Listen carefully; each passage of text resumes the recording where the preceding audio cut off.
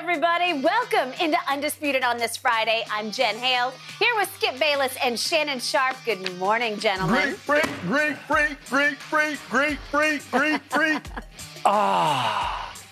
Diet Mountain Dew. What now, dude? The breakfast of champions. For what? The nectar of the gods. You now owe me officially 4 more cases For what? of Diet Mountain Dew. You lost 2 on the Pelicans game, and you lost 2 on your Lakers, saying they were going to finish 7-2. You just officially last night lost that bet.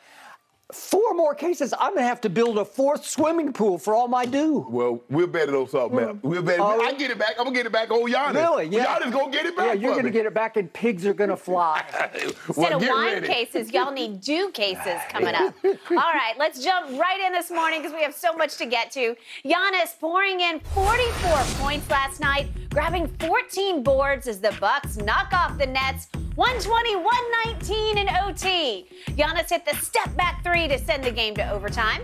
And for what it's worth, KD did miss some potential game winners at the end of the 4th and overtime. This was a fabulous matchup. Shannon, what's your biggest takeaway from last night? Well, my biggest takeaway is what I knew to be true at the beginning of the season. Giannis Antetokounmpo is the best player in the NBA, and he did nothing to dispel that. If you look at his last 2 games against the Sixers, he was 40, 14 and 6, 67% shooting, game-clinching block in a win on Tuesday. He follows that up. He says that's not good enough. He goes 44, 14 and 6 on 67% shooting, game-tying 3 to send it to overtime, 2 clutch free throws to win it. I don't really know what else you can do. The guy had 84 points, 28 rebounds, and 12 assists in 2 games on 67% shooting. How many? Just a second. I just got a quick question. How many turnovers did he have last night? Oh, no. How many turnovers did he have last night? It's not your turn to talk. I know, but I'm just asking a quick question from the audience over here. Just a quick one. You know what? How many did Kevin Durant have last night? How many did Kevin Durant have? Giannis had 8 turnovers. He was Westbrookian last night. But did he or did he not win the ball game? In his last 5 games, head-to-head against Kevin Durant, Giannis is 5-0. He's averaging 35, 13, and 6. He's plus 81. Kevin Durant is minus 67. Now, you told me when Kevin Durant went to LeBron James' house, he's the best player. Well, he was. Twice, 2 in a row. Anybody that watched this game last night that doesn't think Giannis Antetokounmpo is currently the best player in the NBA, they're losing their mind. Now he's officially tied with LeBron James for averaging the most points in the season. Skip, I don't know what else you want him to do.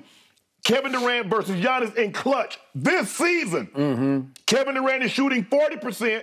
Giannis is shooting 52% in clutch. Last 5 minutes of the ball game within 5. That's what Giannis is doing. So, for me, Giannis almost outscored Kevin Durant and KD. So, you mean to tell me 2 of the best offensive players in NBA history, 2 of the most clutch players in NBA history. Now, had LeBron, all you do is when LeBron missed situations like that, you got to show it. I don't do that. I don't need to show it because people saw him miss a game-winning shot in regulation and a game-winning shot in overtime. That happened. So what last night told me is what I already knew. The Brooklyn Nets are not beating the Milwaukee Bucks in a 7-game series. Giannis is the currently best player in the NBA. There's no ifs, ands, and buts about it. Guys averaging 30, 14, and 6. 30, 14, and 6 on 57% shooting. I don't know how you get much better than that. And he's the number 1 seed in the East. That's what it told me last night. Is it my turn? Yeah, it's your turn. Take it away. Whew, thank you. Here we go. So I have a question. There's this guy who's made back-to-back first-team all-defenses. Back-to-back. He's 6'10". He's long. He can guard any position, including that position, Giannis's position. Yeah. His name is Ben Simmons. Whatever happened to him? Help me out. Help me out. What if he had played last night and guarded Giannis? Would Giannis have gotten 500 points or whatever he got? And by the way, there's this other guy named LaMarcus Aldridge. And when he was with my Spurs, you want to talk about a rim protector? You want to talk about 6'11" and long? He can't do anything with Giannis. LaMarcus can do a lot with Giannis because he just bothered the hell out of him. And where has LaMarcus been? I don't know. I think they're just shelving him for the playoffs. He's had an ankle issue. He hadn't played for a month. I don't know what's happened. Well, you better get out of the 8th seed. And then there's this guy named Blake Griffin. I thought he did a marvelous job on Giannis last year. He made Giannis work, grunt and groan and grind for his points in that 7-game battle that they had last year. He dropped 40 on him. Well, he had a hard night against, even in Game 7, he had a hard night against Blake Griffin. Where was Blake Griffin last night? He was sitting down at the end of the bench. Can we talk about the people that was there? I'm just telling you, this is what they were up against. And by the way, Kevin Durant, when he guarded Giannis, he was putting the clamps on him, but they would not let him. They're playing Claxton on him most of the night. He's splitting time with Big Penguin. Are you kidding me? In fact, there was a play with 7:43 left in the game. Could we see what KD did to Giannis, the guy who dominated last night? Oh, he didn't dominate? This is where, look at this. Oh, he blocked his shot, and then he was called for traveling on the play. Yeah, but he blocked his shot. He traveled. Interesting. Whew, okay, all right. That'll work. So here's what happened. I'm going to give you this. It was not Kevin Durant's best game. He is mortal, he's human, and he didn't have a great one. But he had a pretty good one because he did a lot of good things. And yet, Giannis did come through, but he shockingly came through because it was completely out of character for him to come through because he's not the closer, and he was forced into the closer role because Middleton got tossed. And I thought it wasn't right that he got tossed, but he did get tossed. So it should be more impressive. Chris Middleton is the closer for this team. He closed Game 7 in overtime at Brooklyn a year ago in the playoffs. And last night, Giannis had missed all 3 of his threes, and he makes the one that ties the game to send it to overtime. And I fell out of my chair. Isn't that what a clutch player does? Well, he's never been that clutch before because he's not the closer. He always defers to Chris Middleton or even to Drew Holiday. And then in overtime, could we see what happened the first time he went to the free throw line in overtime? Because that came when he was, let me get my notes out here. This is 1:39 to go. Giannis steps up to the free throw line. If we could see this one. Hang on. Yeah, okay, here we go. He gets fouled, and he goes to the free throw line. This is 1:39 left. Whoops. And 1:39 left, and whoops.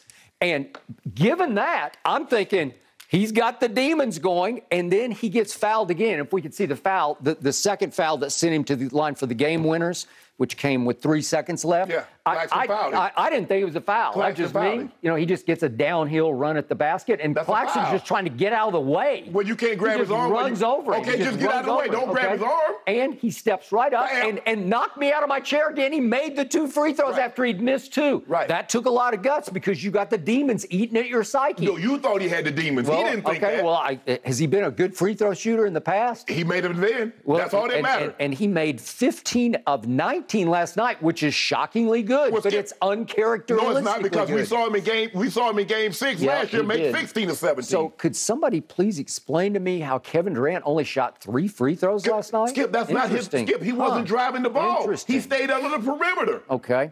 So what did we see? Let's go bigger picture here. What do we see? You're saying that he proved it once and for all he's better than Kevin Durant.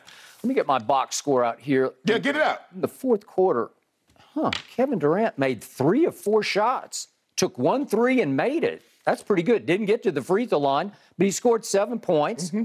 That's a pretty good fourth quarter. How many points did Giannis have? How many points did Giannis have? Okay, if you're going to tell the story, tell it. Well, he made the last 3, so I'm going to give you that. And there's no more Chris Middleton, so I give you that. He had to do something. Chris Middleton's, look at his line for the fourth quarter. He's the closer for the team, and he managed to take 1 shot and miss it and score 0 points. Yeah. So I give you, Giannis stepped into the breach, and he's like, oh, maybe I better do this. But you was trying to make a point about Kevin Durant had 7 points. Giannis had 9 points, 6 rebounds. Mm-hmm.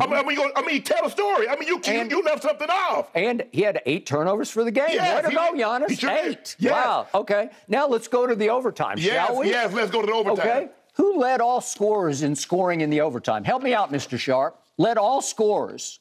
Oh, it's that guy named Durant. You know that guy, the best player on the planet? He led all in overtime. He had 6 points in overtime. That led all scores. Nobody had more than 6 points in overtime. Did he do his part? Yeah. So here's the big picture of what you got to put into perspective. Kevin Durant has now played all of 12 games with Kyrie Irving this year. 12 games, and they're still trying to figure each other out because this is a clearly troubled basketball team. I don't know what's going on, but we know what Kyrie did to this team. He took the heart out of this team. He knocked this team on its golden tail by not getting vaccinated. And James Harden quit over it and wound up in Philadelphia. And I still don't think this team has picked itself up off the deck yet over what Kyrie did to it. Now, finally, he can come back, and he's still not vaccinated. And the mayor's saying, Kyrie, go ahead and get vaccinated. Well, he hasn't. And this team feels like it needs to get vaccinated against whatever's going on in that locker room, because there's something going on that's just wrong with this team. I don't like their body language. Ain't nothing going on. What's going on is that they can't beat the Milwaukee Bucks. Giannis is the best player. No, I don't want you to tell me what's going on in the locker room. That was not